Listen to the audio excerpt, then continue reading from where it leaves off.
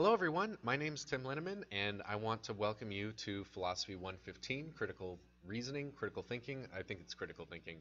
I always talk about critical reasoning, so I might use those terms interchangeably. But in this video, I want to introduce you to the class and myself, and to our Canvas site here, and take you around, introduce you to everything that's going on, and give you a sense for the vision of the overall class. I will be doing some nuts and bolts stuff of like the course design, how the website's going to work, but also I'm going to talk about some bigger picture things that I'll be following up on with a lecture tomorrow. So stay tuned. I'll give you more details about how these lectures are going to work too. But first off, first thing I want to say is about myself personally and what kind of instructor I am. Maybe if this is not your first college class, or even if it is, pardon me, just having other teachers in school over the years, probably know that people do things in a lot of different ways, and that's really pronounced in college in my experience, that instructors have lots of different ways to do things, and especially that there can be differences between online classes and in-person on-campus classes. And I've learned to overly advertise and emphasize my openness and my interest in talking with all of you, especially in an online class. This is very important to me. But I will be, you can actually see here, if you come to the Canvas website, on the home page here, it's got all the modules, and there is a little page here called your instructor's contact information. This is also going to be on the syllabus too, but you'll be able to see my phone number, my email addresses. I definitely prefer phone. Texting and calling is my #1 preferred way of getting in contact with me. I also have this special Gmail account that I've made just for my students. That's a great way to contact me too. It goes straight to my oversized phone. I use this tablet as my phone. So you can get in touch with me very easily this way. But I'm really big on being accessible to my students. To me, it's what is the most important thing about being a teacher, honestly. If I'm sincere about that, I feel like the relational space here of how we work together cooperatively is one of the biggest defining variables for student success. And I want to be here for you in every capacity that I possibly can, as much as possible and as much as works for you.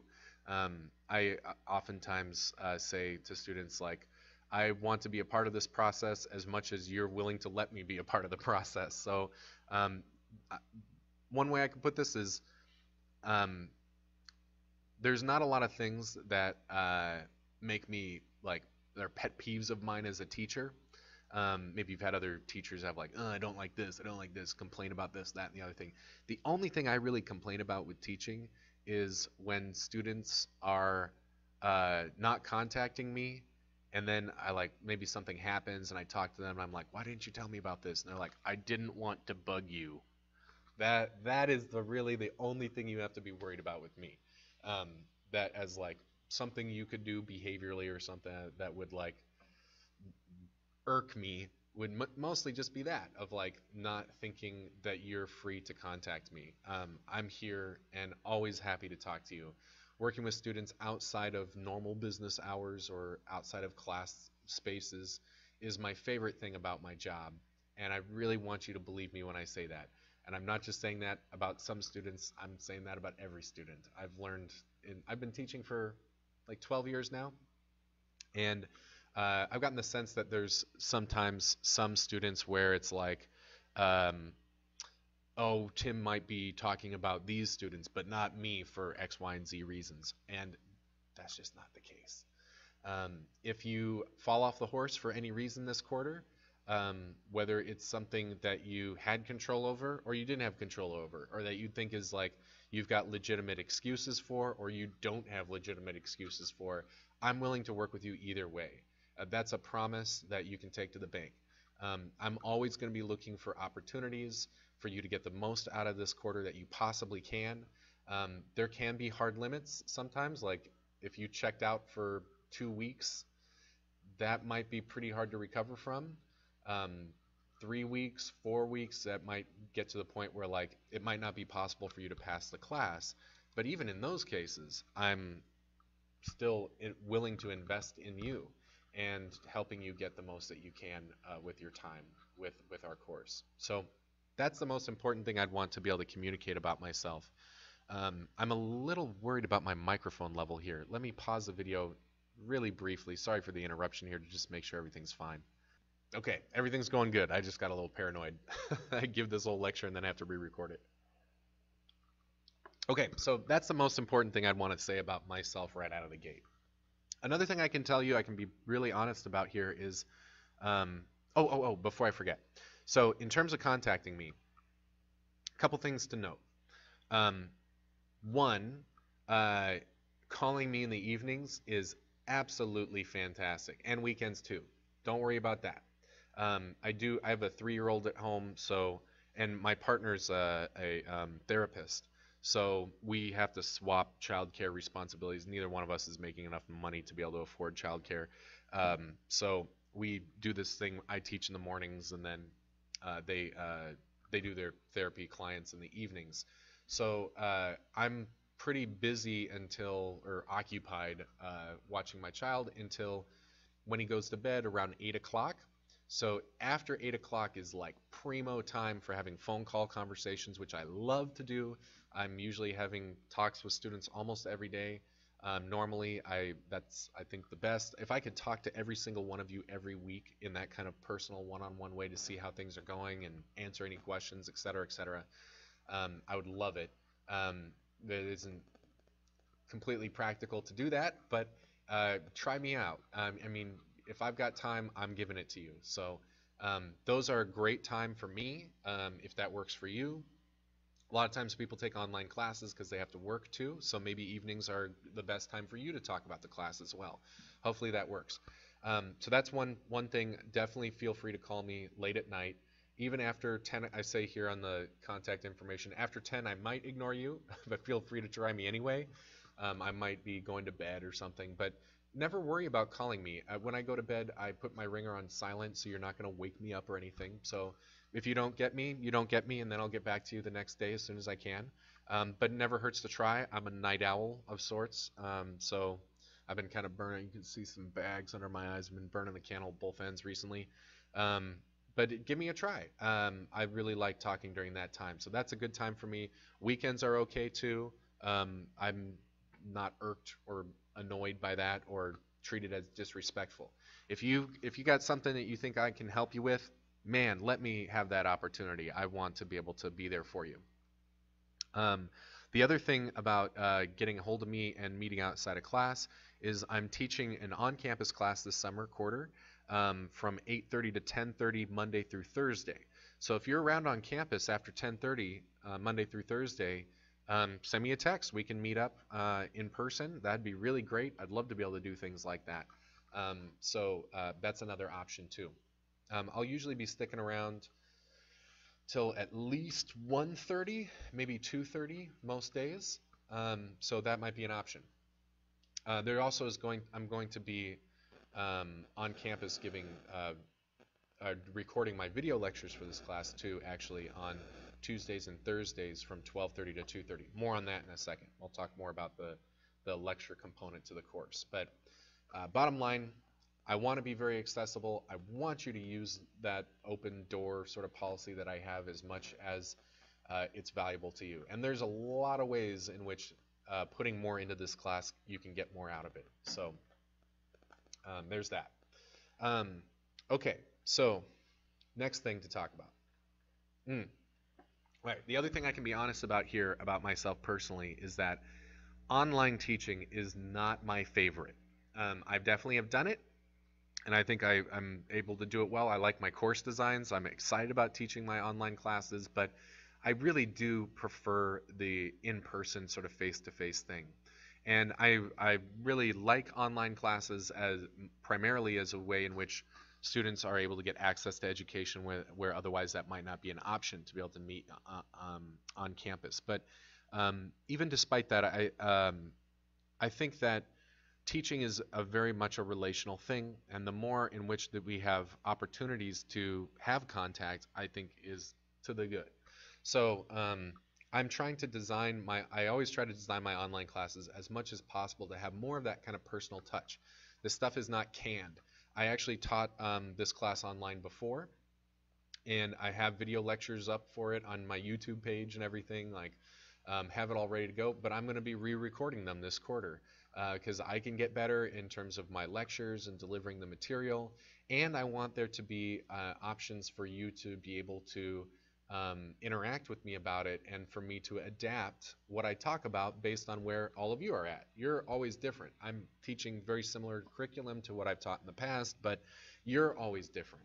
And I like to be able to meet you where you're at too. So things like that are part of how I want this to be something less like a series of hoops to jump through, and to be able to be along with you as you go on the journey of taking this class and going through the material and mastering all the techniques that we've got. So that's a little bit about myself. As a philosopher, my main area of specialization is ethics. My secondary one is cognitive science and philosophy of mind. I have interests in feminism and gender theory is a big thing for me. Eastern philosophy. Personally, I identify about equal parts Lutheran and Buddhist. That might be meaningful to you to know that. If you ever want to talk about that, I'd be happy to. I'm not going to build that in the class, of course. But the big thing that is relevant for how I teach this kind of a course, a critical thinking class, is the ethics component. And I'll talk about more about that in a second. But if you have questions for me about like what I'm like as a person or as an instructor or anything like that, please get on the horn with me. I'm happy to have that conversation with you. These first day kinds of lectures, I love being able to normally ask questions of students and have them ask questions of me. Our online format doesn't give us as much opportunity for that, but let's do it however we can. I would very much welcome a call from you in the first week if you are so inclined. But let's get into, let me kind of give you a tour of the website here, our Canvas site, talk about the different components of the class, do some review of the syllabus a little bit, and then we'll talk about some bigger picture things that are relevant to what we'll be doing this quarter. So, well, let me do a big picture thing here. What is this class all about? So, the philosophy department does not have a monopoly on logic or critical thinking. Critical thinking is a universal skill set. And the way in which I've designed this class is definitely not tailoring it just for people who plan to major in philosophy or do philosophy at all, really. I think that the skill set from this class is transferable to just about everything and just living life, being a human. So I think it isn't just for philosophers. And I already kind of don't think that philosophy is just for philosophers either. I'm a big fan of saying philosophy is not just for the elite intellectual geniuses or stuff like that, but this is something that can be valuable to everybody. I think everyone should take a little bit of philosophy as like a supplement to whatever else you're planning on doing with your life. But the philosophy department is offering logic classes, and we have a formal logic class. That's Philosophy 120. That's called formal logic, I think. Yeah, maybe deductive logic. I can't remember what it says on the books. I haven't taught it in a while.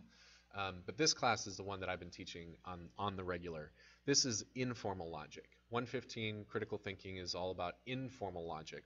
We're actually going to have a little primer on formal logic. Any of you who are programmers or have a math background are probably familiar with formal logic a little bit. It kind of looks like math. It's symbolic reasoning. And we're going to do a little primer on that about halfway through the quarter. But most of the class is about everything else that goes outside of formal logical parameters. The class is mostly focused on giving you skills and techniques that help you with understanding arguments, forming them yourself, and evaluating arguments. Those are the kind of main functions of what the class is all about. But this, even though it's called informal logic, it's not loosey-goosey. The standards are very high, very rigorous. And most of the class is about teaching you these analytic techniques that will empower you to do those three functions in a much more robust way than we do sort of intuitively. a kind of a mantra for the class that I like to share is that this class is all about taking something fuzzy that's sort of implicit and making it as explicit as possible. And it will, given the subject matter, the informality of informal logic, we're not going to be able to get it like perfectly crystal clear. But we're trying to get it like a little less fuzzy. We're trying to bring some clarity to something that's messy. I'm sure you've had some experiences like having discussions and debates with other people, and it can be a little bit like you can get lost, right? It can get confusing with all the stuff that's going on. And what we're trying to do is clarify all of that a little bit, give it some structure, give it some handholds so we know how to process it and make sense of it and evaluate it. And this class is going to be giving you a lot of hard tools for doing that. So I describe this as a skills class. We are going to have exams that are going to test you on your mastery of these techniques that I'm going to be lecturing on. We're going to be talking about sort of theoretically. But a lot of informal logic is rooted in judgment calls that we're trying to make as informed as possible. So you don't need a class like this to be competent in a lot of reasoning techniques. So it's not as if we don't understand this stuff, and it's not until you take a class that you're like, oh, okay, now I can critically think or something. But a lot of what we're going to try to do is take that implicit understanding, that implicit intuitive competency that you have, and try to make it explicit so that we can do it better than we might do if we're just doing it through gut checks and intuition, but also to be able to have some language to be able to communicate to each other so we can understand each other's way of thinking.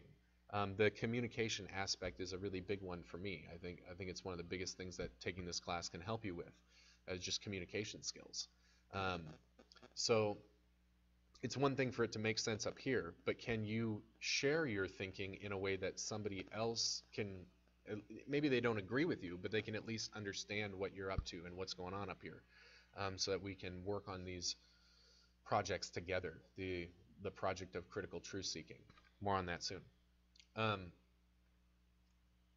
Sort of connected with some things I'm saying right now, a lot of this class is going to have this sort of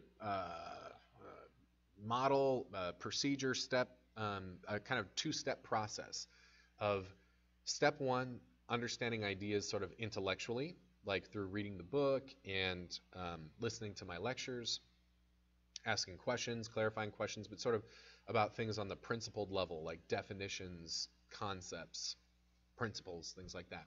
And then step two is taking those ideas and then wielding them in actual cases of analysis. That sort of application step is the other sort of follow through. And that gets really tricky. There's a lot of other things that happen that make this a difficult class that are not just on the level of understanding the ideals, but figuring out what to do with them, how to actually implement them or apply them into cases to get a sort of evaluation or a particular result. So I definitely encourage you to take the homework very seriously. The homework is one of the best things about this class in order to prepare you for the exams, where you'll have to do that stuff explicitly, directly. But don't treat it as a hoop jumping thing. Getting the chance to try out your understanding and to test your competency with those homework exercises is really important. And a lot of the class is going to be about listening, trying to understand the ideas, getting clarification about that, asking questions when you need to. Self-advocacy is very important in this class. That's why I want to be so accessible. But then when you're like, okay, I have an understanding of this, taking a shot, applying it into like homework problems, seeing how it goes, and then diagnosing that, like doing a post-mortem on your efforts, and then maybe having to recalibrate some things or reorient how you're applying it and how you're thinking about taking that concept and actually wielding it, and making some adjustments about that. So making mistakes is a very natural, normal part of this process, and trying to learn from that and follow through on it, that's going to be part of the process that I think you should have the expectation for and to not be afraid of. That's how this will work. And there's a lot of things about the course design that fit in with that kind of model. So let's just kind of look here. The homepage has the modules all set up here. We've got this getting started module, and then we're going to have all these other modules that are taken from different chapters of our text, understanding arguments. The first chapter I'm going to just provide for you as a PDF, but you'll need to get the book one way or the other. Get it as cheap as you can. Don't worry about different editions, because the homework assignments, I'll actually be giving you scans from one of the editions, so we're all on the same page with which problems we're doing. You don't have to worry about that. But for reading the text, you'll want to get the text. You can get it electronically too, and you can actually buy it kind of chapter by chapter. So we're only going to be doing some of the chapters out of the text, so you can just kind of get the ones that you need. We'll be doing 2, 3, 5, 6, and then 8, 9, and 10. But that's all in these modules. But let's look at the chapter 2 module here as a good example of how this is going to go. So there's going to be a reading from the textbook. I'll have video lectures. These are the old ones from the site before. I'll be replacing them with the new ones that I'll be recording as we go. I'll talk more about those in a little bit. There's going to be codes here. These are like little quizzes. In the video lectures, I'll give out code words that you'll put into the quizzes here to prove that you watched the video as sort of makeshift attendance for the class. But that's what that's all about. I'll have lecture notes here that I would recommend downloading and maybe even having up while as you watch the lectures. I'll be posting them. The lectures are going to be visible on the screen too while I'm recording my video lecture. But if you're attending live, which there will be an option for, you might pull this up to follow along as we go. There might be some extra little supplements here, like here's a little diagram that I've offered, and then there's a homework assignment and a place for you to upload your answers. And then here's some extra homework problems here. For extra practice if you wanted more. I'll also be posting the answers to the homework after the due date is, we've gotten past the due date for the homework, that you've done it on your own. And I'm going to be finding some ways about how we might be able to emulate the way in which I'd have on-campus classes for us to talk through the homework together in person, try to find some way to do this online. More on that later. I'll talk more about that later. But then after, so this is the first step in which you'll want to like respect the homework, get some practice at it, see how it goes, look at my answers, see if there's some big disconnects, talk with me, use some of the opportunities I'm going to make available for us to check in about it together, and then on to the next batch of material. And then we'll have these periodic exams. There are 3 exams for the quarter. They'll be delivered online. You'll have 24 hours to complete them. You will not need 24 hours to complete them, but I wanted to give a big chunk of time so that if any questions pop up while you're taking the exam, there'll be time for you to contact me, ask those questions, get a reply from me, and it's all comfortable. I always have felt, even when I've done this class in person, that it's weird to take an exam like this under the gun of the time pressure, because when you're under time pressure, you don't think as critically. The whole class is about critical thinking. So I want to give you the time to like give it your best answer, really think things through, to be careful in your analysis and not feel under the gun. You can take breaks, you can step aside from it, go on a walk, get some food, do what you have to, and then complete it. But these are not intended to be open book exams. I do intend for you to take the exam with integrity, and what that means is to pretend like you're in a classroom, quiet, don't have your notes, don't have your book, can't talk to people, you're not supposed to work on these together, and take the exam. You can take the breaks and stuff, of course, and contact me with questions, but that's the intention for these exams. And then the other kind of element of how there's this take a stab at it, see how it goes, diagnose it, do the post-mortem, recalibrate, try again, there will be makeup exams for exams 1 and 2. Not for the third one. I'll talk about that here in a second. Sorry, I keep saying that. But after you get exam 1 graded, we'll be able to take a look at how you did and see what stuff went well and what stuff didn't go well. And then there's a chance to redo sections of the original exam with different problems, but the same types of problems. This is modular, so if some sections of the exam went fine, you don't want to redo them, that's okay. If others didn't go well and you want to redo them, you'll be able to do the ones that you want to redo. So this is another big way in which I've tried to build this, maybe you've heard this phrase from teachers, like growth mindset pedagogy into the class. That, yeah, you're not going to master this stuff immediately. It takes some trial and error. It takes some processing and learning from your mistakes. And I want to be a part of that process with you, and I encourage you to have patience with yourself about this too. Um, the makeup exams, the sections that it lets you redo, will then, if you get a higher score on the makeup section than on the original exam, I'll take that score and replace the portion of your original exam with your higher score. So these, I've seen amazing things happen with. I've seen students go from F's to A's with these makeup exams. So if it's not coming to you right away, don't panic. Reach out to me. Like I said, self-advocacy, really big in this class. This is a tough class. I know it's a 100 level class. You maybe not thinking it's going to be too intimidating, but this material is tough, and we're going to cover a lot of material, and especially during summer quarter when everything is going so fast because it's abbreviated. You don't want to fall off the pony.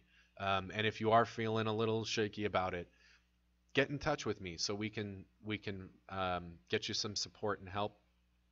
And even if you're not feeling like you're struggling, like it's not like the only time to contact me is if things are going bad with the grade. I'm here for you no matter what. And I'm always interested in investing in you if you want to invest more in the class to get something more out of it. I like to talk about it kind of like when a corporation's doing like a charity drive and they talk about like matching donations. So if you donate, they're going to match your donation. That's how I feel about like my own time and my own energy. That if I have a student who like wants to invest more in this, they want to shoot for higher academic goals and ambitions, man, I want to be there willing to like match what they're willing to put on the table. So I'm going to do that to my absolute utmost. That's another promise. So this is going to be the kind of schedule of the class. Reading, watching video lectures, doing homework, debriefing the homework, preparing for the exams, taking the exams, getting them graded, recalibrating, do a makeup exam. That's going to be the rhythm here for most of the quarter through the first two exams. And before I talk about the last section, let's talk about the sort of curriculum content. So after we get through this first introductory unit, which is admittedly a little goofier than the rest of the quarter, so don't take this first unit as a model of how everything's going to look. I'm going to talk about some pretty big picture stuff that's a little more philosophical and theoretical rather than the nuts and bolts of these analytic tools that we're going to be devoting most of the quarter to. But once we hit that in stride here with Chapter 2, everything leading up to the first exam is all about listening, and that's it. And I always have some students who are like jumping the gun. They're chomping at the bit to get to like evaluating arguments, like being able to detect what's bullshit from what holds water. But we're going to have to hold our horses on that. I think listening is very, very important. You cannot evaluate something you don't understand. And there's a lot of critical thinking that's just at the level of figuring out what is someone really saying? What is the logic of their argument and tracking that? And that sets us up to be able to do the evaluative stage in a much more effective way. Even if all you're doing is having just an informal conversation with someone, like face-to-face, and just talking through something. You have to figure out what they're really about, like what's their position and why do they think it's true? What are their arguments in support of it before you can really dive productively into evaluation. So everything leading up to Exam 1 is just about listening, and it culminates in this extended argumentative analysis where you're basically going to break down what someone's argument is and show the structure of it and all the claims that are involved in it, etc. So that's everything leading up to Exam 1. Exam 2, everything in this second big chunk, which is is going to start with this formal logic, the formal evaluation of arguments unit. That's our crash course in symbolic logic, which we'll be doing. We're also going to do the inductive stuff. So deduction and induction are actually two different things in logic, and so they come down to. I don't want to give too much of a lecture here, but when we're evaluating arguments, there are really just two standards for what it takes to have a good argument. So an argument is just anytime you've got a claim supported by at least one other claim. The claim getting support is called the conclusion. The claim or claims that are giving the support, that are making the argument, are the premises. So an argument is a connection between claims. It's this support connection, or what I'll call the support relation. So to have a good argument, you really just need two things. One, your premises need to be true. If you're reasoning on faulty premises, that's no good. And I think that's one that's pretty intuitive and most of us already are tracking. The second standard, though, is the one that sometimes flies under the radar. And that is, in short, that the argument needs to have a good support relation. That's pretty vague. What do we mean by a good support relation? Well, we have two different standards for how to understand that. Where's the bar sort of set there on evaluating the logical connection between the premises and the conclusion? In an informal way, I could say this is all about, if I accept the premises as being true, what sort of force does that have on leading me to the conclusion? So when we say the conclusion follows from the premises, that's alluding to how there's this inferential connection between the claims of the premises and the claim of the conclusion that they're attempting to justify. One of the standards that we have for evaluating this is validity, and that's what deductive formal logic is all about. The other standard is strength, inductive strength, and that's what we'll be doing with the chapter 8, 9, 10 unit here with inductive reasoning. So we'll talk a lot more about this later. So if this isn't making a ton of sense right now, I'm just giving kind of a really quick overview of this. We'll talk a lot more about it later. But in short, an argument being valid, the standard of validity is what we have in mind when we say there's a proof for something, like an absolute guarantee that the conclusion is true. No wiggle room, no way out. If you accept the premises, you have to accept the conclusion. You have no other option. That is what a valid argument looks like in this early informal sketch I'm providing. We're going to have much more technical definitions for it that we'll look at later. Inductive reasoning, in short, or this standard of inductive strength, is basically saying, if I accept the premises as true, then I have really good reason to think the conclusion is true, but maybe short of an absolute guarantee. And that's still really valuable to us, and I'll talk a lot more about why that's so important. But basically, all of science is inductive. We don't get absolute proofs for things in science, no matter how sometimes people talk about it. I'll actually be doing some extended stuff about science in this unit, which will be fun. We'll do a little philosophy of science along the way. Yeah, inductive strength is like the premises being true makes the conclusion more probable. Not absolute proof, but it's more weight for thinking that that's the most justified position to take on whatever question we're debating. So this whole second chunk of the class leading up to exam 2 is all about evaluating arguments. So that's what it's about. And then the final section of the class is a little shorter and not as intense. I've tried to kind of have exams 1 and 2 be the biggies, because then there's still time to do a makeup exam. This last unit, there won't be time for a makeup exam. We'll have exam 3. But what we're going to do in this unit is talk about the informal fallacies. And these are really fun. And I like ending with them, not only to like land the plane a little softly here for you, instead of how quarters in college usually are like, finals, and then crash, like the culminating high pressure sort of thing.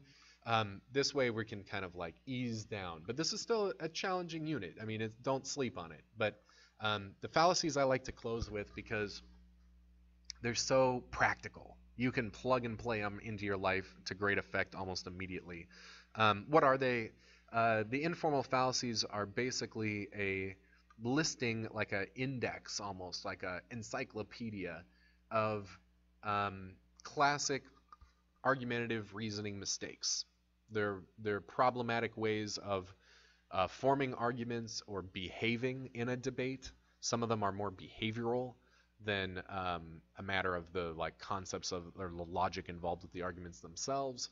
But they're just like little mistakes that we make that are either so pernicious or common or tricky to avoid intuitively, or nasty, just like straight up nasty, that we want to label them. We want to name them so we can track them. So we have them on the radar, and we can avoid doing them ourselves, like engaging in those mistaken patterns of reasoning and arguing ourselves, but also to be able to detect it when other people are doing it. And to not be, a lot of the fallacies involve tricks or underhanded techniques of, like, say, rhetorical debate, like what politicians use all the time, that are not actually making good arguments but make something sound good or look good. They can persuade even if they don't rationally justify. So being able to, a lot of it is about bullshit and detecting bullshit. This will help your bullshit detector, this unit. But I also, the thing I bring to the table on this unit that's different from some other classes I've seen is these fallacies oftentimes threaten the ability of people to engage in productive, positive, cooperative, truth-seeking in debate.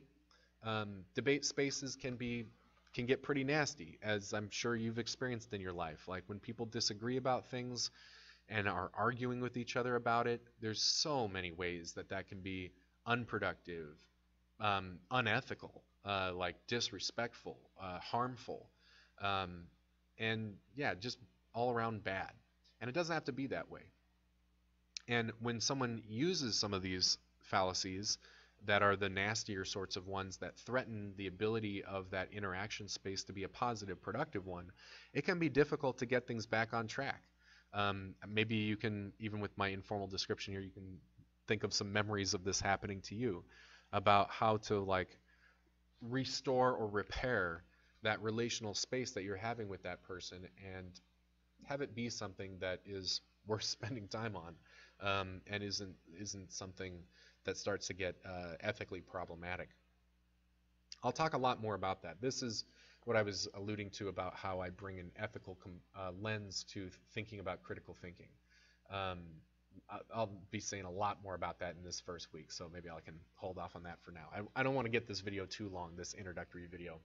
We'll have very long lectures coming soon enough.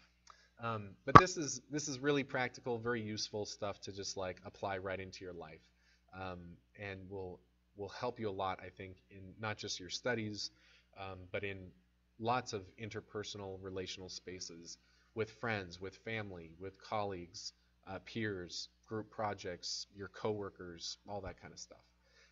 It's not just for academics.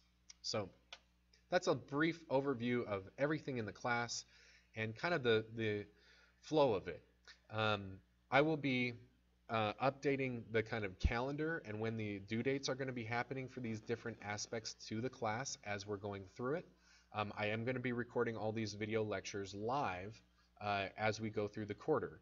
And we'll kind of see how fast we're moving through things, and if people are asking lots of questions about stuff, maybe I think, well, we should slow down a little bit. And some of these units take a little bit more time, a little bit less time. Summer quarter is always weirder too, because I can't go in the usual, like, oh, we should take about a week on this, because weeks don't have the same metrics anymore when you're online or during summer quarter. So we'll feel it out. But I'm not worried about us running out of time for anything.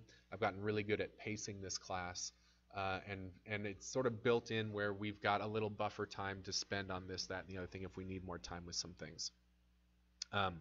But that's what you can kind of expect here. I'm going to take a little short break here. I'm just going to pause the video, and I'll be right back. Sorry for the break. I just need to get some more water. Okay. So I want to go into a little more detail here about different components of the class that I just gave the broad overview about. So, man, this is a time I love on-campus classes. Being able to be like, any questions? How's things going? But just got to talk into a box today. Speaking of, let's talk about that first. Let's talk about the video lectures here in more detail. So, actually, since the time that I did this class online 3 years ago. And since then, I've kind of updated my way of handling video lectures in a way that I think really works.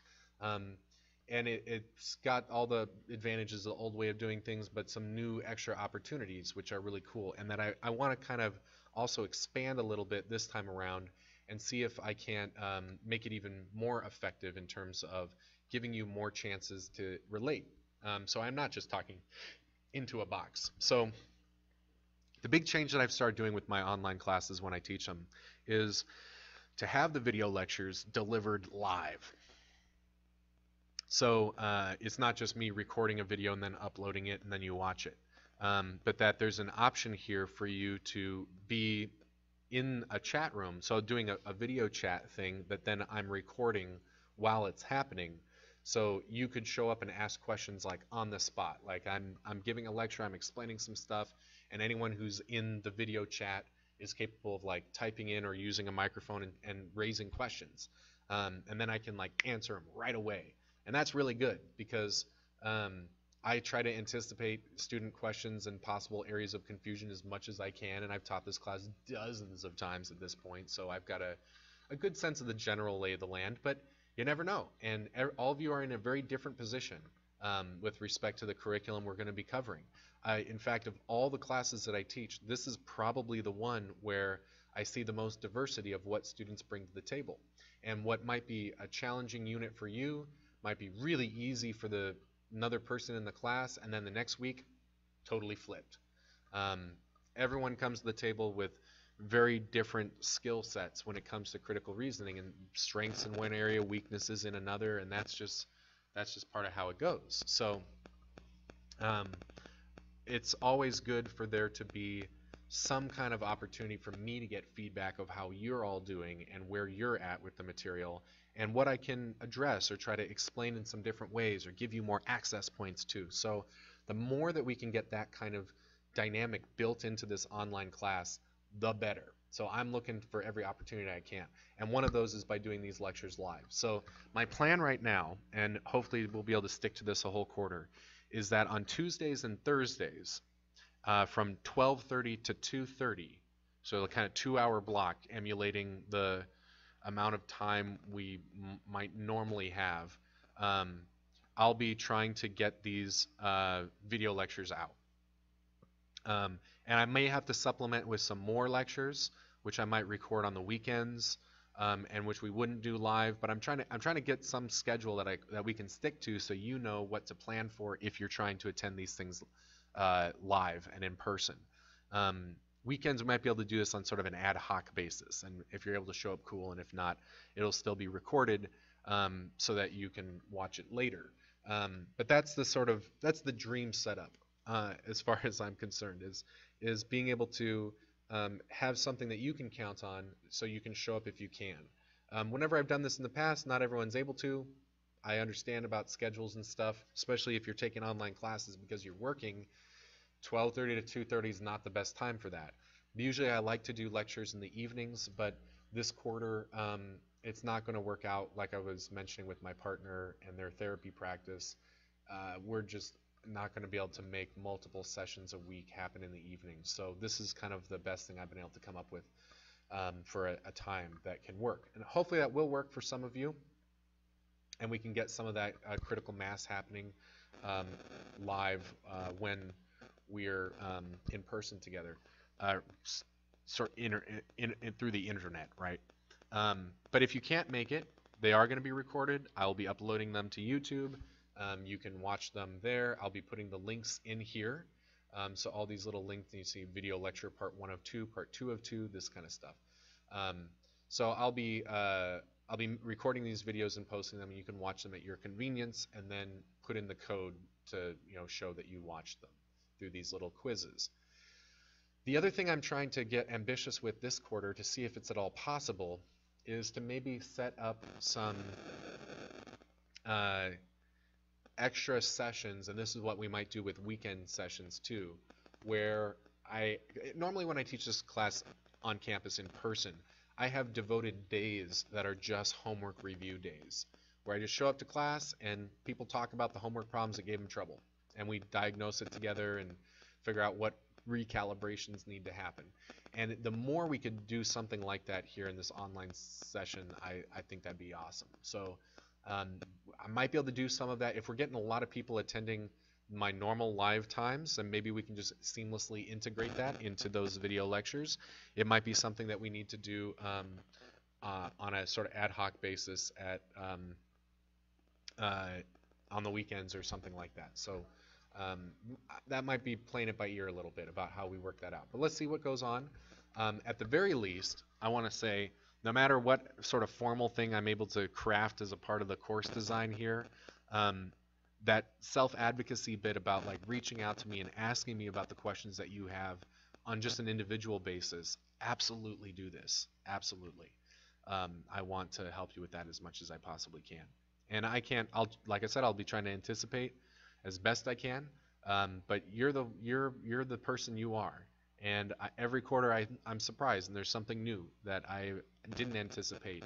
And it's from having rapport with students and being accessible that I've learned that's how I get to have that knowledge. And then I can build it into my lectures and be a more effective teacher for you and for all the future students who take this class from me. So I'm in this for the long haul, and I'm very passionate and invested in the quality of my education, my teaching, and you help me with that. So I appreciate in advance you reaching out and using that time and giving me that opportunity. Okay. So what else? Is there anything else about the video lectures? I think that's it. I think that's it about that. The homework. So the way the homework's going to work is you'll have assigned exercises out of the book, and you'll upload them here, like you can see here in this module right here, homework for chapter 2. You'll upload your homework answers, and if you've done them, I give you credit. They're not graded. They're just like, it's pure like practice. It's just participation is what matters here for the homework. Because I know it's going to be a process, and this stuff won't make sense. Maybe it makes sense for you right away. Maybe it doesn't. More likely it won't. And it'll take some practice and retooling to get to that level of mastery with it. Really, the curriculum that we're covering this quarter is not something you can master in 7 weeks. I mean, these are skills. The skills we're going to be developing are skills you'll spend your whole life mastering and getting better with. So I'm understanding about that, about how the class is set up. But I want you to have that expectation too. I think that's a good one to come into the class with, being prepared for that. But I know this is going to be a part of the process, so I don't grade the homework performatively. But you will get answers from me posted and I've actually, at this point, teaching the class, I've stopped using the instructor's manual, and I've written my own answers to all of the homework problems. So they're coming straight from me. So if something doesn't make sense in my homework answers, you can blame this guy. But I thought, especially since I'm the one designing your exams, you probably want to see ideal answers from the person who's grading your exams. So that's what you're going to get. And hopefully we'll have these chances to review it together too. But even though this is just a do it and you get credit, don't treat it like a hoop jumping thing. Like I was saying earlier, this is one of the most valuable aspects of the class in terms of you learning and developing this mastery and preparing for the exams themselves. There is going to be a little writing assignment, extra project for leading up to the first exam, and maybe we'll have time for some more. Usually we don't, but I'm always hopeful. Hope springs eternal in building out more writing assignments as part of the class. But most of the class is not about like writing essays or something. It's really about more analytic techniques here of analyzing and evaluating stuff. And then I've described how the exams will work. So that's the basic flow of the class. And if you want to be working ahead, I'm not going to be sort of structuring the Canvas site like that where you can just kind of plow through it. I don't think that that's a good way to learn this material. You can't like binge it, so don't try. I really encourage you not to do that. Same thing goes with video lectures. I think I said something on the syllabus this time around like don't treat it like binge watching Netflix or something. Like that's not the best way to learn this stuff. A little bit every day is the much better way to like absorb it. So same thing with like gearing up, like doing all the stuff right up for an exam deadline. Not the best way to approach this class. If you've got concerns about that, if you're like, my life situation does not afford me the opportunity to do this on the regular, and you're already planning that you're like, I'm going to have to binge work on this class, let's talk about that. I would make that request. I'd like to talk to you about how that can be set up in the best possible way if it really has to happen, but I really discourage that kind of approach to the class. I just don't think it's effective for students, and the students that have done it that way in the past, it just doesn't work as well. I've seen the performance, and it's not a statistical good bet to do it that way. But I'm always willing to adapt this class as is needed to fit with your needs too. So at any time, if there's something that's not working for you, or you think you anticipate some trouble or difficulty, please let me know and let's talk. Let's have that conversation. Um, I also let's go through some of the other aspects to the site here. There is a calendar, and I will be posting due dates, so that's a good way to take a look at what's going on. But what I'm would more encourage is I will be sending out weekend update emails every week on Fridays, maybe Saturday mornings sometimes, but probably mostly Fridays. Is going to let you know about like where we're at in the class and what's coming down the pipe for the next week. And I try to make those weekend update emails like one-stop shopping for the whole class. So I know it's very tempting in an online class to just treat the Canvas site as like the end all and be all of your class participation. But important warning here, don't do that. Please read my emails. Take a look at what's going on. I try to explain things and make it all as clear as possible for you so you know what's going on and that you can track on your own self sort of like what's coming up and what your responsibilities are, rather than waiting for Canvas to like poke you to do something all the time, like you have a deadline tomorrow kind of thing. You want to anticipate this stuff as much as possible. Being a proactive student is useful for a class like this. There will be, I don't have any discussions posted right now, but this can be another forum for how people can ask questions about homework and things like that. I'll be reviewing this as much as I can and staying on top of giving replies to people, so feel free to start your own discussion threads asking questions about things. Treat it like a Reddit forum about like critical reasoning stuff, and I'll be like the moderator and try to answer all of your questions as much as I can. But if doing things like talking on the phone is not as viable, this might be another access point for how you can get contact from me and get your questions answered and all that good stuff. And then there's the syllabus here. I will be sending out a post about this too, as like the first email. I guess because of the online version of the class, I won't have all your. Usually, I collect student emails and then send them out emails. So the weekend update emails are not per se emails, but I'll be posting them in the announcements section. So there will be an announcement here soon that's like the welcome to the class, here's an introductory announcement sort of thing. So stay tuned for that.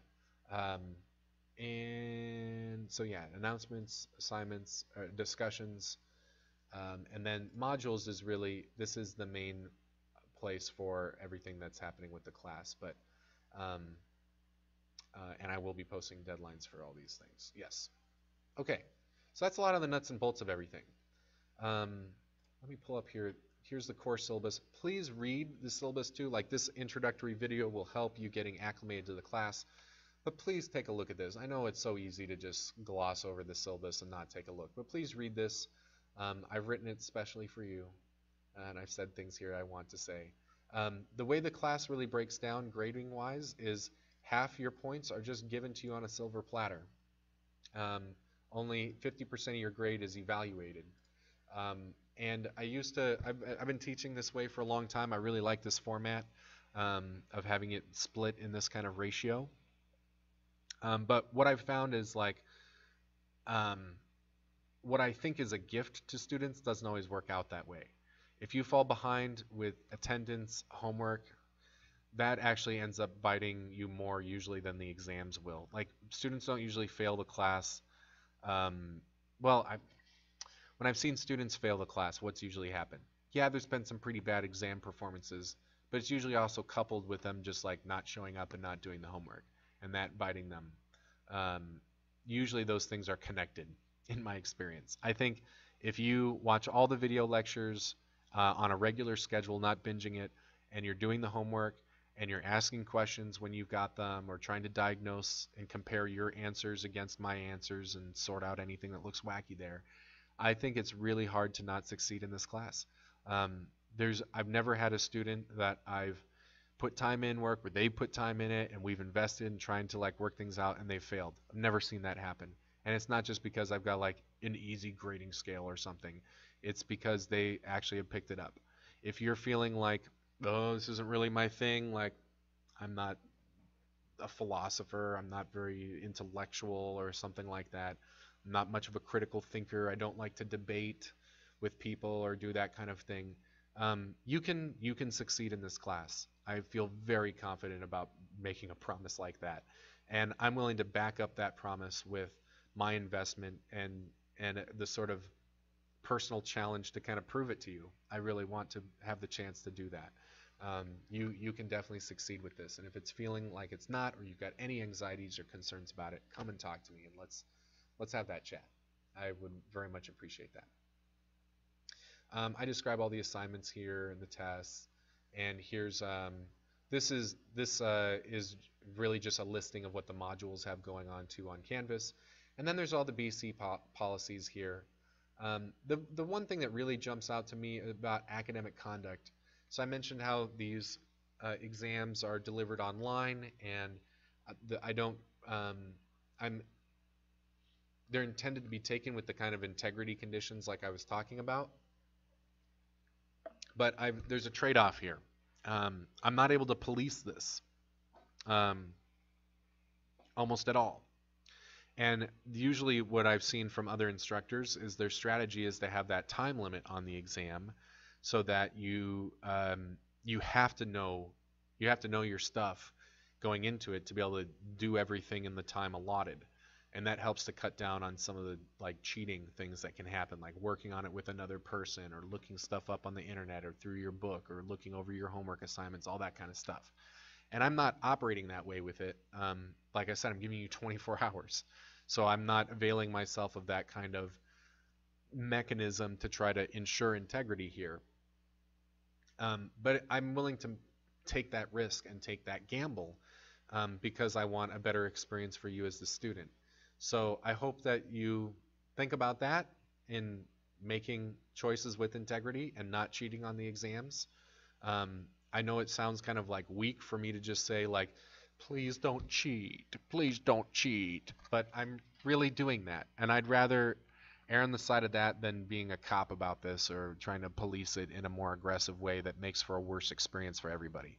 I stand by that kind of choice. But really, this class, you don't, hopefully the way I got it set up with the grades, like you don't need to cheat to succeed. If you're feeling desperate about that, talk to me. I mean, like I was saying a minute ago, like we can do something about it. You don't have to cheat yourself out of a more robust educational experience. I really hope to prove to you this quarter how this curriculum, it can be something more than just getting your 5 credit hours to graduate kind of thing, or satisfying a course requirement or something like that. I think this class has a lot to offer, life and you as a person. So I hope it's worth it to you to take this class seriously and take it sincerely, and apply yourself to it and with integrity. So I need to say that. So that's about academic conduct.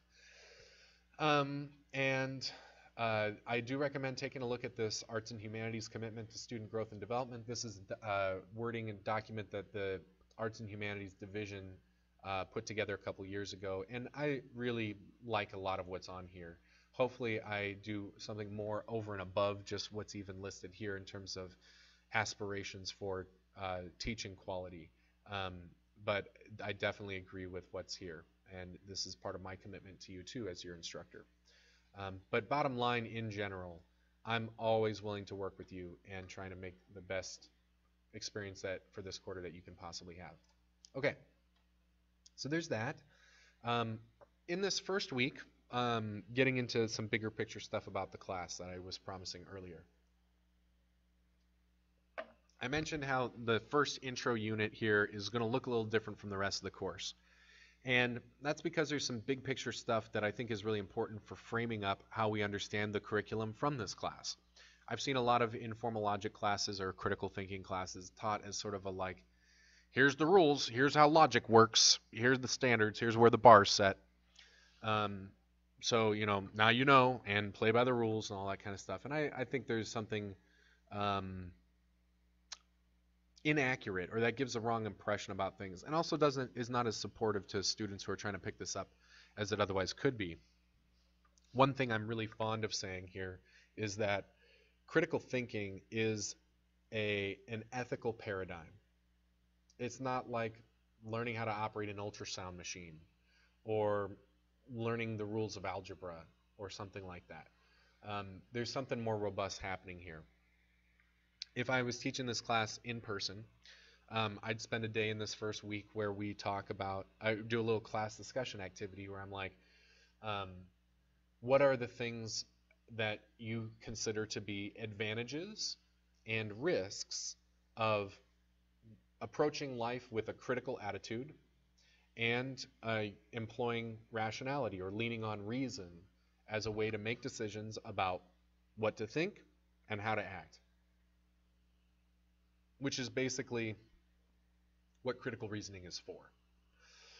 It's like I said, an ethical paradigm that's trying to give you guidance about how you ought to live, in what you're going to believe and how you're going to act, like ethical choices about behavior. What is the best thing for me to do here? And just the belief part about like how I understand the world. What do I think is going on? What do I think is true? So the true and the good, very classic ideas from philosophy. The true and the good. That's what Plato's always talking about, the true and the good. And there's other ways that we have of making those decisions about what to believe and how to act, other than to do it with a critical attitude and relying on the tools of rationality. And I think it's good for us to be critical to critically think about critical thinking. And that's what this discussion would be all about. Maybe you've heard the adage, to someone with a hammer, everything is a nail. And sometimes logicians kind of work that way too. I love critical reasoning as a paradigm. I think it's a very good life philosophy, but it isn't always the right tool for the job. I like to say also, students often have heard me said, sometimes people don't need arguments, they need a hug. Maybe that's the right way to deal with something, rather than like giving a breakdown of like, here's everything that's wrong with your position or perspective. Like, maybe that's not the right way to deal with things, or to have a critical debate. It's not the right time for that. There's something else to do instead. I do think that critical thinking and critical debate spaces are extremely powerful and a lot more useful and ideal as a way to go about this stuff than sometimes people give it credit for. I'll be basically trying to paint that vision over the next couple lectures here for you, looking at this thing called the Code of Intellectual Conduct. I'll talk about that in my lecture tomorrow. But it still has its limits too, and it's good for us to go into it with like our eyes open about that. I don't want this class to turn into a brainwashing thing. So like I said, there's other ways to make decisions about what to believe and how to act other than to do it through critical thinking. And I think sometimes the way critical thinking classes are taught is really just like that. Like, this is the way to do things, people. This is the right way to live. I like to be more honest about it and say, this is an ethical choice. You've got other ways to do this. Why do you want to do it through critical thinking? And to own up to that. So actually, I have something called the intro lecture document here posted on there. I'm actually not planning on lecturing through this. I used to use this ages ago. I've kept it up there. I've replaced it with some other stuff, but I've kept it up here for you to take a look at. And for our class, where we're not going to have that discussion day, here you can see some answers students have given me in the past about the sort of good and bad here about being critical or relying on rationality. And the concerns are good ones to have on the radar. And the good things are also worth having on the radar. And it's not all good and all bad. There's opportunities for taking critical reasoning and going in a good way with it, or maybe a problematic way. Here are some of the functions that I have in mind for why critical reasoning is useful. What purpose you might apply it to, like what ethical projects is it the right tool for the job for. So the first two I've already mentioned, but just especially adjudicating conflict and getting to a place of consensus, like true agreement, not just a coercive yes, but an authentic yes that two people might make when they agree about something. Just even sharing your experiences or opinions with others, even if it doesn't get to a whole lot of critical evaluation of does that make the most sense, critical thinking tools are still useful for just good listening. Curiosity, self-awareness. I think there's a lot of emotional health things that go on here. Um, Finding new solutions like innovation. There's just a lot of reasons why this is good. But can we get the good without the bad? That's the real question here, right? So there are some good purposes for critical thinkings, but also ways for it to be destructive and anti-productive. Um, so what would we have to do to get the good without the bad? That's going to set up the code of intellectual conduct.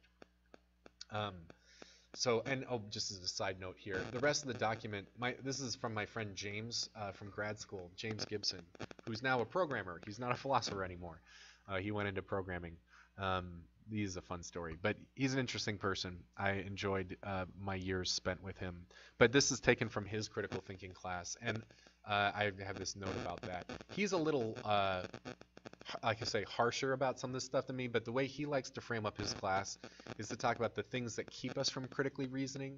He talks about relativism, egocentrism, intimidation by authority, conformism, ethnocentrism, being unreflective, and then talks about these intellectual virtues that are sort of the antidotes to those problems that hijack critical thinking or make us avoid it entirely.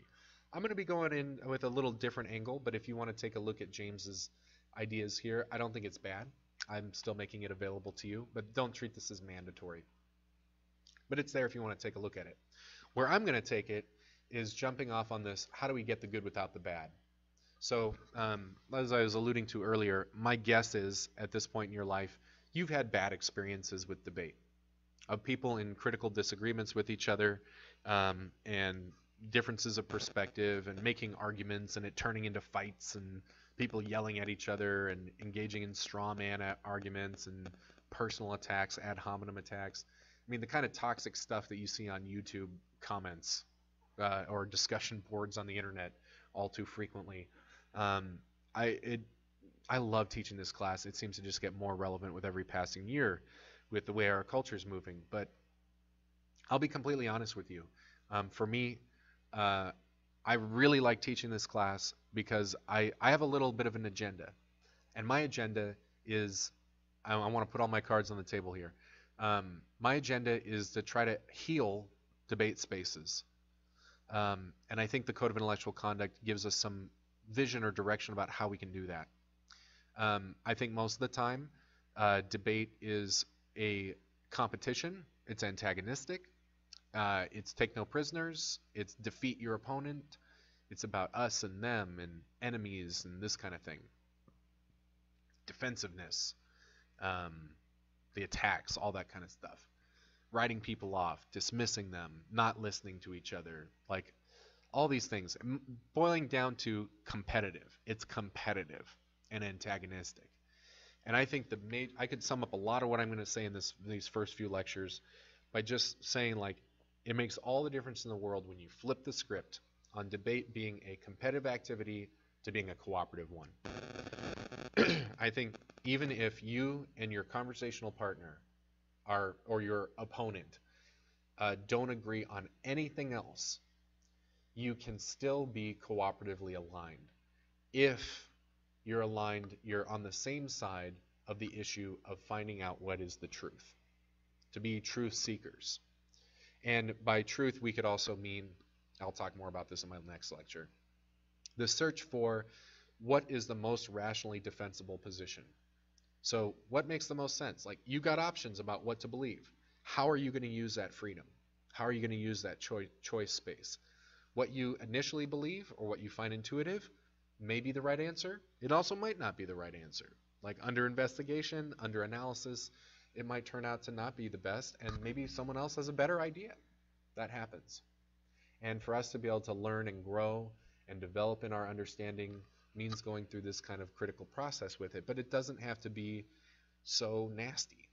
It doesn't have to be something that requires having this super thick skin. I'll say a lot more about this in my next lecture. But this is where it's all kind of going for me. How do we have a foundation or platform that empowers us to be able to go into this space of critical disagreement with each other, or maybe even just with yourself. It can be hard to just do this internally, you talking to yourself.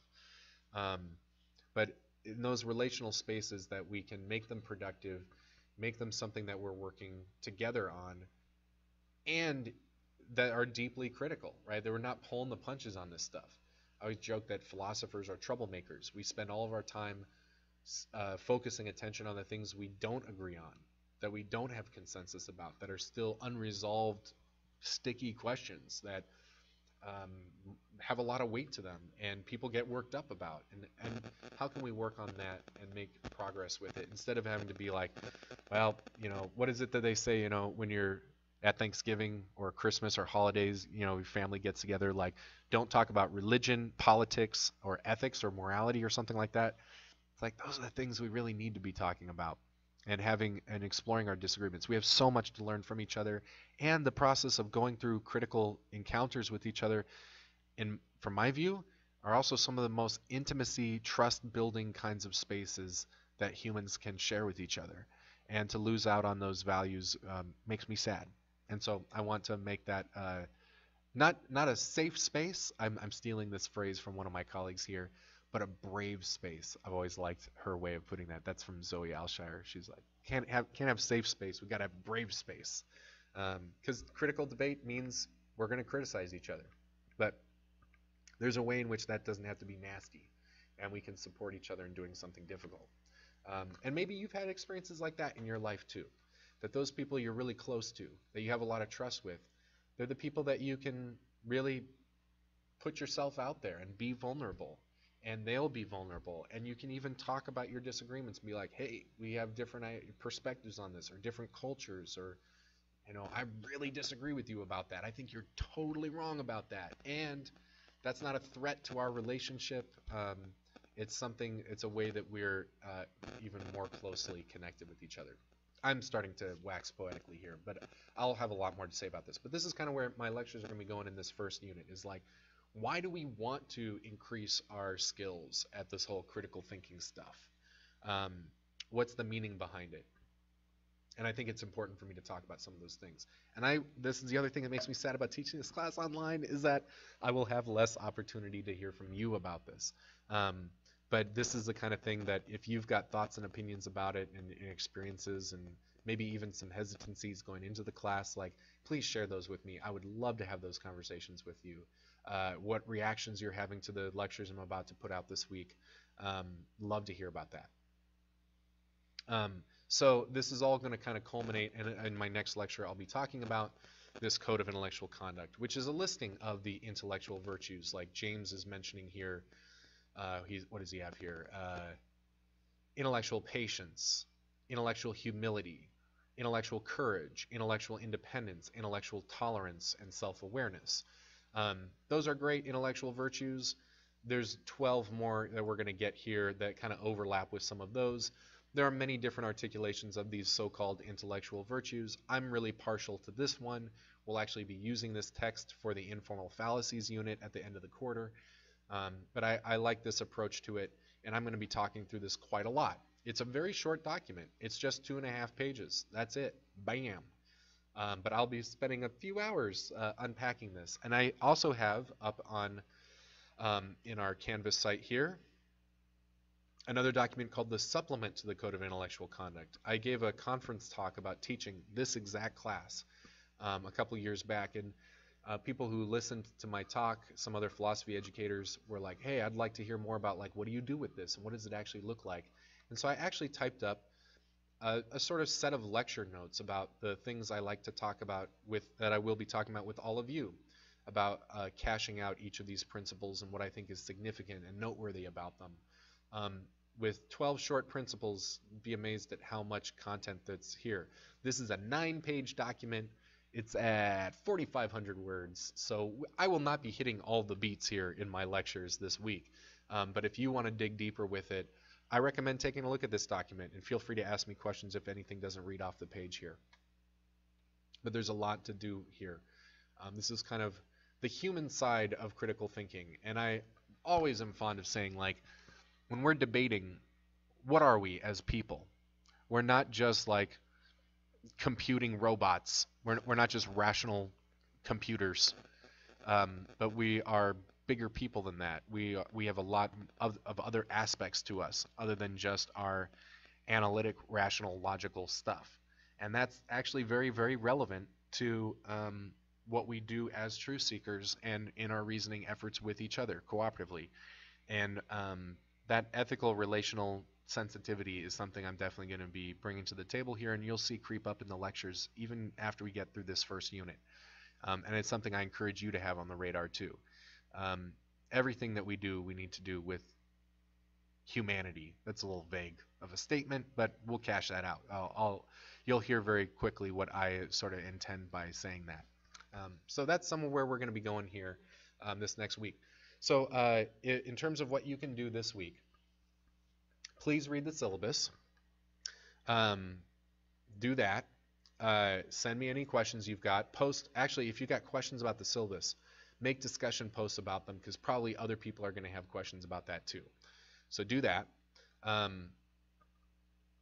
There's a quiz here. Yeah, the checkup on the introduction and orientation materials. A lot of this is about testing what I'm talking about in this video lecture right now, and just like locking in certain things to make sure you're on the same page, and knowing how things are going here. There's a code for watching this video that I'm asking you to, so I should give you a code word. Oh man, I need to think of a code word.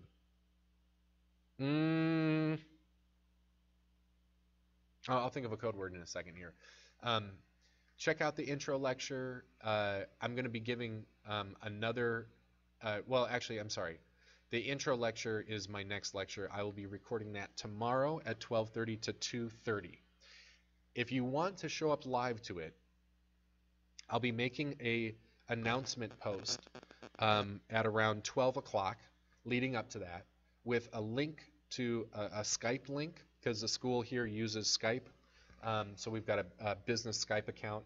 You can log into Skype using your Bellevue College credentials, and then there's a hyperlink. You can just click on the hyperlink I'm going to post in announcements, and that should take you to the video conference chat room. If you have any troubles, text me. I'll be watching for texts from you, and I can guide you through the process if you're running into any trouble with that. But I'll be lecturing on the Code of Intellectual Conduct tomorrow. So if you get a chance to read that, please do that. And then that's what we'll be doing in this first week. If I get through everything on tomorrow's lecture, which it's very possible that I don't get through everything, but maybe I'll be very efficient with my lecture. I like to go on tangents, and like I said, there's so much cool stuff to talk about with the code, I can sometimes overdo it a little bit. But maybe by when I'm going to do the Thursday lecture, we'll get started on some of the Chapter 2 stuff. So if you want to also read ahead here with Understanding Arguments Chapter 2, recommend it. You can start moving ahead there. And I think that's it. I'm going to pause the video here to just kind of do a checklist internally to make sure I am not forgetting anything to talk about, and I'll think up a code word for you. So I'll be right back. Just a moment for you, but some more time for me. Okay, I think I've gone over everything. I've tried to make sure this video wasn't super long, so hopefully I haven't glossed over anything too much. But if you have any questions and comments about this video and about the syllabus, like post that in the discussion boards too, and I'll get you your answers. The code word is charity. It's my favorite principle on the Code of Intellectual Conduct, and I'll talk about why in my lecture tomorrow. But charity will be the code word. So when you open up this quiz for the website tour code, it'll just ask you, like, put in the code word. Just type in the code word, put in charity, hit send, and you'll be good. And I just give you credit for that, to reward you for spending the time to listen to me yap away about everything that I'm going to be doing on these video lectures. I just want to emphasize a little bit more here about how being a better critical thinker is not about just being able to win intellectual wrestling matches, about this sort of competitive sport of it. And there's some people who definitely approach it that way, even some philosophers. And it's always a pity to me, because it really isn't more productive that way. even for I know that American culture's got this kind of philosophical conceit about how like capitalistic competition brings out the best, right, and pushes people to their best. I'm not buying that argument. To be honest, if you want to debate that with me, we can do that. I teach business ethics every spring, so I'm very familiar with that argument and that perspective, and we can talk about that. But especially for something like critical debate, I don't think it works this way. That our best chances of getting at the truth is when the people that are engaged in a debate just like go at each other like cats and dogs and are disrespectful and abusive, and that's not making the cream rise to the top or anything. I don't think that that happens. I think it really gets in the way of the best productive stuff. So I sometimes like to joke that teaching this class makes me feel like an arms dealer. Maybe you've heard before like knowledge is power, and it's true. And you're going to pick up a lot of skills here, a lot of tools in your tool belt this quarter from the material we're going through. Lots of tools. We got a lot packed into this quarter's curriculum. Um, and what you do with it, I don't get to control. I mean, that's you. It's you're a free person, and you'll make the choices of what you want to do with it. And a lot of the tools from the quarter can be used for evil. Um, what I would count as irresponsible use, and they can be used to amazing effect too for really idealistic purposes, um, ethical purposes. So you'll see more of me cashing that out over the next lecture or so, and throughout the quarter. But that's part of why I want to sort of talk about this big picture stuff and spend a good amount of time on this before we get onto the nuts and bolts of thinking about why we would do it this way. And especially if you have these reflective thoughts about like what are the advantages of developing your abilities as a critical thinker, and what are the risks, especially the risks. Like what would you be worried about? What would make you feel like, yeah, I don't know if I think this is the right way to live, if this is really the way I want to go or the way I'm going to choose to go. What are the concerns that you have? I always love to hear from students about their experience with this kind of stuff. But I definitely come into the class thinking, assuming, erring on the side of assuming that you probably don't have a good experience or have had some bad experiences with critical debate, with open disagreement, where people are arguing with each other. I hope that you've had some good ones too, but I'm not taking that for granted, and I'm not going to just assume that. And hopefully we can explore and frame up and present a robust vision here about how it can be something that's positive, and it doesn't have to be something destructive and negative. So um, we'll talk more about that very soon. So I'm very excited to get to know all of you. That's another reason I really encourage you to reach out. I like developing rapport with my students, so hopefully we'll be able to do that soon. So I'll see you around.